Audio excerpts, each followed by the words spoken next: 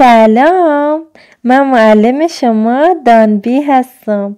من همراه بچه ها در جاهای مختلفی صنف‌های هنر دارم. قرار است داستانی از 12 درس را بشنویم. پس بیایید یک جای هر قسمت را به خوبی به خاطر بسپاریم. بله، وقتی که به صنف‌های هنر با شما عزیزان فکر میکنم واقعا امیدوار میشم. خیلی خوب، پس بیاید یک جای به اولین داستانمان گوش بدیم. صرافه در صحرای زندگی میکرد و چون چشمهایش آسیب دیده بود نمیتوانست چیزی را ببیند. صرافه با خود گفت: هوا امروز بسیار گرم است و گلوی من خشک شده. چطور میتونم بروم و جای آب پیدا کنم وقتی که چشمایم نمیبینه؟ صرافه با وجودی که نمیتوانست دور را ببینه اما بازم به دنبال آب گشت. بله، ما امروز میخواهیم زرافه ها را ترسیم کنیم. من قصد دارم زرافه خود را با رنگ گلابی ترسیم کنم. اول یک چهره ترسیم میکنیم و یک گردن بلند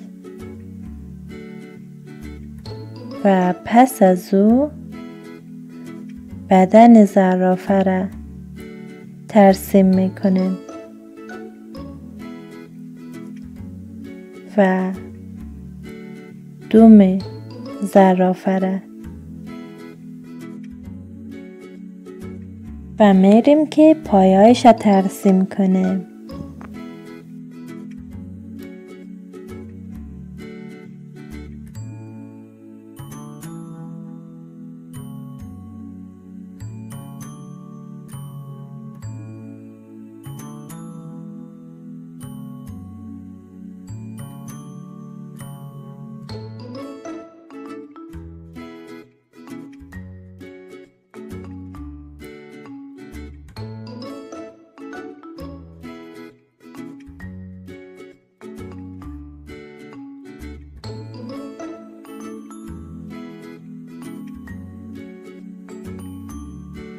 و من سرش را به این شکل ترسیم کردم و پس از او بیایید خالهای روی بدن زرافه ما را ترسیم کنیم.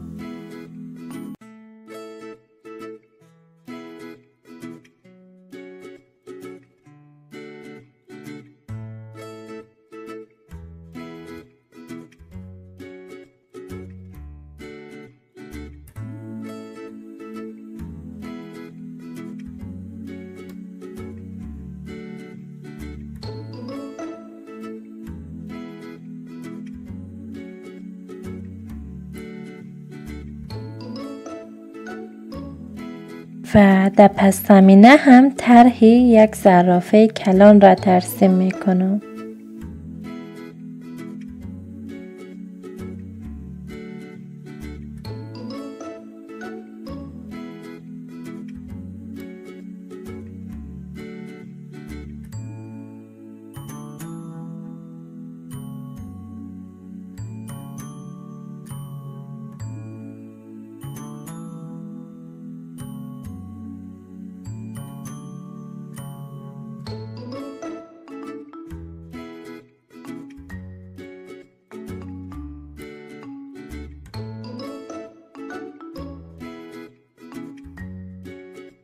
خیلی خوب، و حالا زمانی است که بریم برای رنگ کردن زرافه.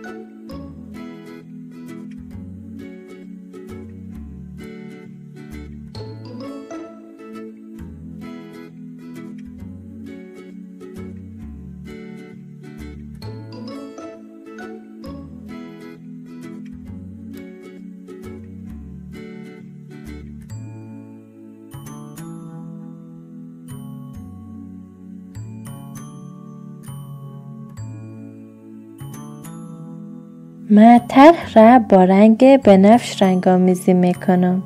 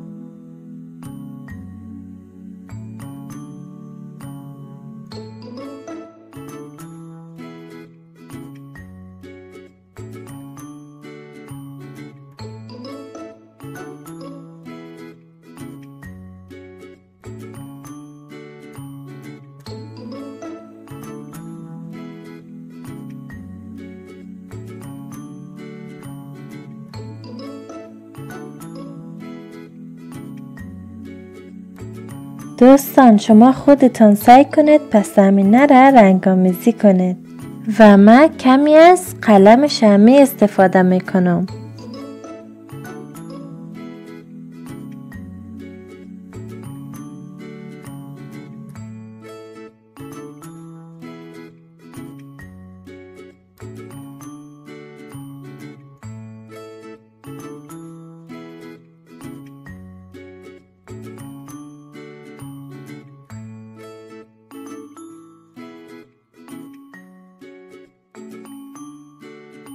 دوستان مراقب باشید که تکه های رز قلم شمعی نریزه.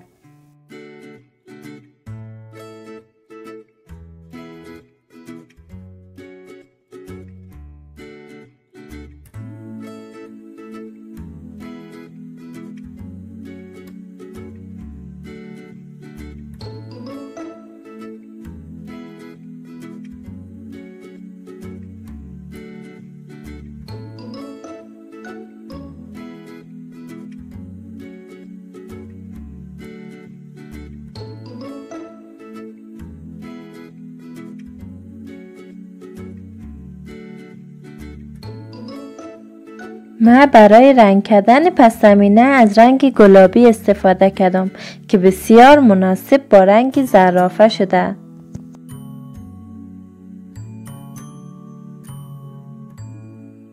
و بفرمایید خلاص شد. خیلی خوب، برام تعریف کنید که درس امروز چطور بود. امروز برای اولین بار یک زرافه را دیدیم. چه چیزی در مورد زرافه متفاوت به نظر می آید؟ بله، درست است، گردن بلند و پاهای بلندش. سعی کنید که این خصوصیات را در طرحتان داشته باشید و حتی اگر هم از رنگ‌های بغیر از رنگ‌هایی که در واقعیت است استفاده کنید مشکلی نداره، یا حتی میتونید که او را به یک شکل متفاوت تر از من ترسیم کنید. خب پس تا دفعه دیگه، خدا نگهدار همه شما.